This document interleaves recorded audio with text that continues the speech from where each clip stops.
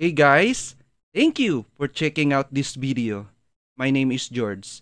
In this video, we will learn how to use a BMP280 barometric altitude sensor with ESP32 using MicroPython. What I have here is a barometric altitude sensor module included in Gorilla Cell ESP32 development kit.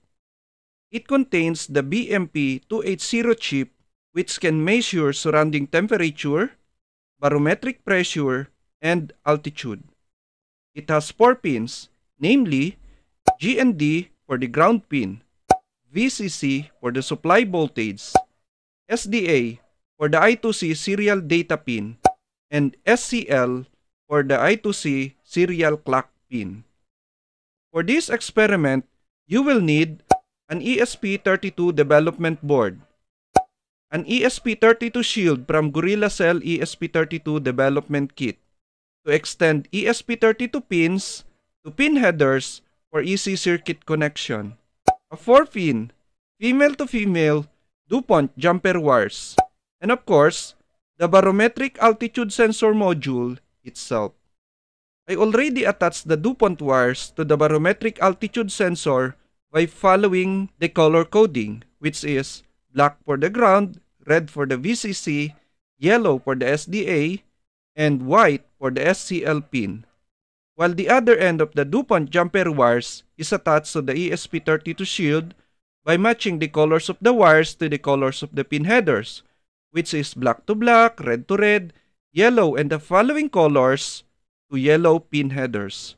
For this experiment, I choose GPIO21 for the SDA pin and GPIO22 for the SCL pin. Now for the software part, I prepared here two example source code for this demonstration.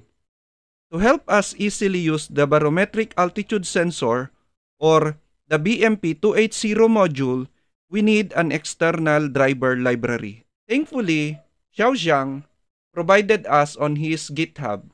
What you will do is copy this BMP280.py to Tony IDE, which I already did here, and save it to MicroPython root directory by clicking the File menu, select Save As, select MicroPython device, and save it as BMP280.py. Because I already have it, so I will just click Cancel. Now for example number 1, let's explore how we can use the BMP280 for measuring temperature, pressure, and altitude. It works by importing the pin class from the machine module to access ESP32 pins, and the I2C class from the machine module to create an I2C bus communication in port 0 with SDA pin set to GPIO21 and SCL pins set to GPIO22. And lastly, create a BMP280 object named BMP by using the I2C bus we created. Let me click the Run button to execute example number 1. And let us use the REPL for the demonstration. Now using the REPL, we can get the current temperature in degrees Celsius by calling that getTemp method. Let me copy this one and paste it in the REPL and hit enter. And as you can see, it returns 32.01 degrees Celsius. Or get the pressure in hectopascal by calling the getPress method. Let me paste it in the REPL and hit enter, which returns 101,142 hectopascal. I'm not sure if this is correct, but I cannot test it because I don't have a reference instrument for comparison. Anyways, we can also get the absolute altitude in meters by calling getAlti. Let me paste it in the REPL and hit enter, which returns 15.16 meters. I cannot think a good and simple application for demonstrating the BMP280. So with example number 2, let's just display the current values to this OLED display. We will use a custom font so we can display it with larger font style. For more details on how to use the custom font, be sure to watch video number 010 and video number 011.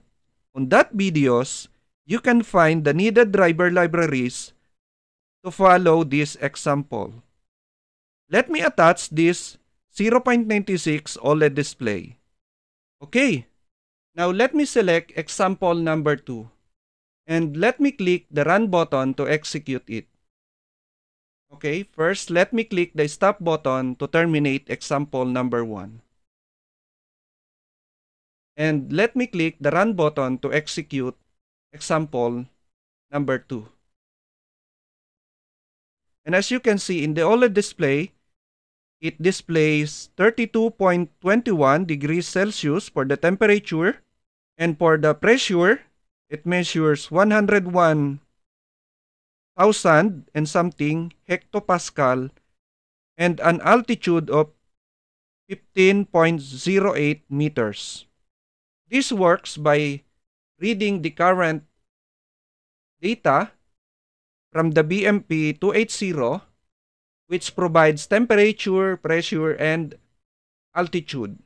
Then the current data is formatted and displayed to the OLED display. And a copy of data is also sent to the REPL, as you can see here.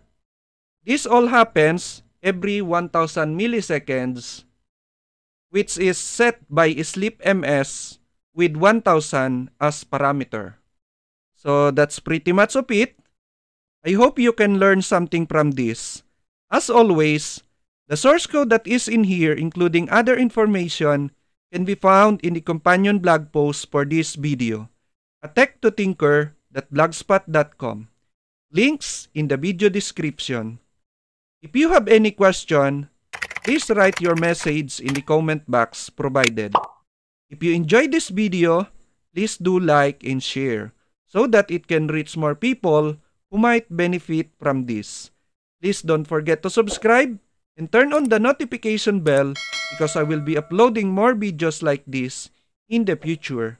Thank you and see you next time. God bless.